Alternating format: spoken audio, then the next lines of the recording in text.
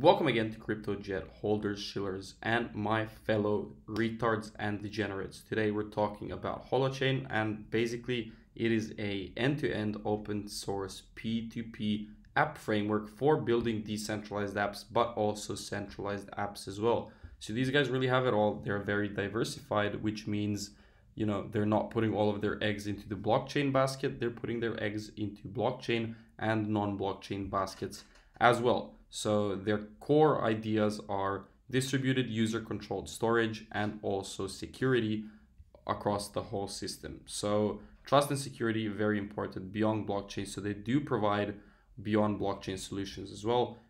If you're a developer, you can press this button right here to learn more. And they are having this next HoloChain dev camp, so you can check that out as well.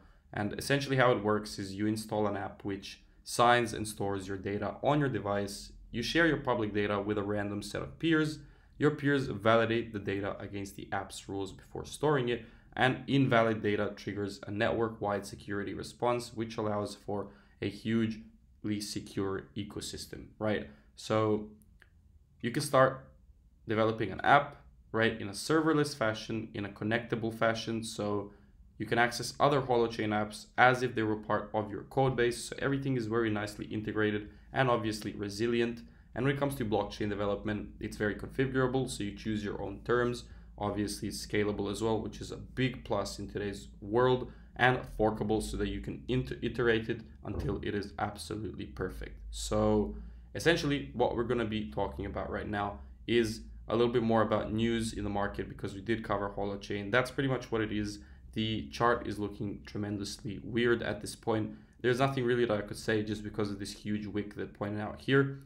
We do have a strong zone that I expect to see a reaction of from once again around the 0.004 mark. So in the worst case, we're going down there. But if we do move on to the log chart, we can see that we do have somewhat of a support where we are right now, but we are just breaking down from it at the moment. So currently I am bearish, but in the long term or in the next few months, we'll see if Santa blesses us with a bull run or alt season starting right now. We should be moving up from this zone down here. So that's pretty much it when it comes to the technical analysis. Now, something interesting that I wanted to show you was Elon Musk is paying over $11 billion in taxes this year. So leave a comment down below if you think this is enough or if it's not enough, and let me know why. So if you did enjoy the video, make sure to leave a like, subscribe to the channel and check out the previous ones. I'm always bringing you gems in these little quick content for, learning about cryptocurrency, technicals, and fundamentals as a whole.